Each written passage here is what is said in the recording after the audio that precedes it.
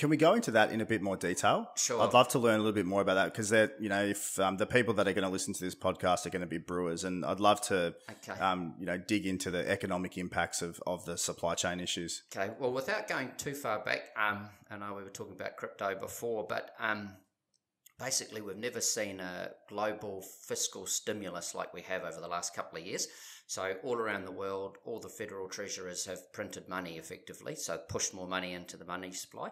And our beautiful government has done it again, despite the fact inflation's starting to pick up. So that coupled with the fact our service economy was taken away overnight, travel, restaurants, bars, cafes, etc., just caused a massive demand spike. And then the world's factory, China, has gone through some massive stresses in the last sort of 12 months. So they had energy shortages before the Beijing Olympics. They wanted the air clean and all that sort of thing. So they told a lot of factories and shut a lot of factories, and they're playing geopolitics with coal and that. So the manufacturing side of China slowed down. And then the other thing that happened was globally, we had COVID outbreaks at ports, and we had skeleton crews in factories. And effectively what we've seen is everyone buying more stuff, like not just a little bit more stuff. I think New South Wales bought it was phenomenal. It was like 6 times more home furnishings in 2021 than the previous year and stuff like that. So people have just ramped up demand, and then the system has broken. And like I've been talking to brewers about it, and it's open public knowledge, but we import malt from England, and we'd imported multiple containers. The shipping was, roughly speaking, pretty standard, 6 to 8 weeks. The price was pretty standard. We could budget that. We could get the malt in quickly, get it through to our customers. And then the last container we landed just after Christmas took twice as long and cost 60% more in terms of freight. And then when we sold a lot of that stock, because everyone was running out of stock, we went to our freight forwarders and said, we're going to need to import another container. They said, here's the bad news. The shipping price has gone up another 60%. And you're like, really? And it was pushing the price of just the transport cost of the malt pretty much to where we could buy a sack of domestic malt from our partners at Malt Europe.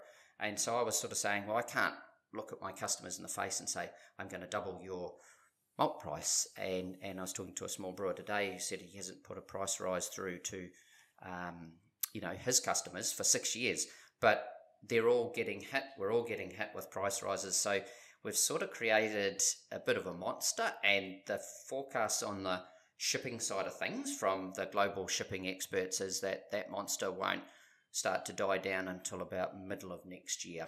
So people are making decisions, buying less stuff, and people will get back on planes and go for holidays to see their loved ones and go to beautiful resorts and things. People are going back out to restaurants and bars. So we'd like to think that just the volume of general merchandise shipping around the world will drop, and also we'd like to think that the ports will get on top of the congestion, but at the moment it's really, really bad.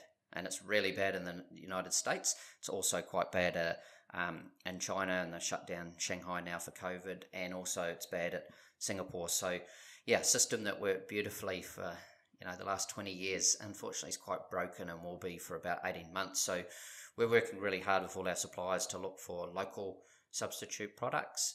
And for those essential products, we're just asking everyone to plan for much longer lead times. We can't take it for granted. And even when I was shopping online yesterday at Coles or Woolworths, there's a lot of out of stocks. And I thought, if those guys can't bring in, frozen fruit or whatever it is that they're stocking in their freezers, it's really difficult for small businesses to secure raw materials. So we're just sort of encouraging people to be creative, buy local, back to the whole thing we were talking about. For sure. Yeah. It's clear that vax mandates being across the globe destroy the labour force for it might be a 10, 12, 14 week period there. And we know that put everything a long way behind. Yeah. It was probably a long way behind well prior to that, but that certainly didn't help. Yeah. And then you've got the addition of, 7% inflation in the US. The UK is now up to 6.3% inflation annualized. Yes.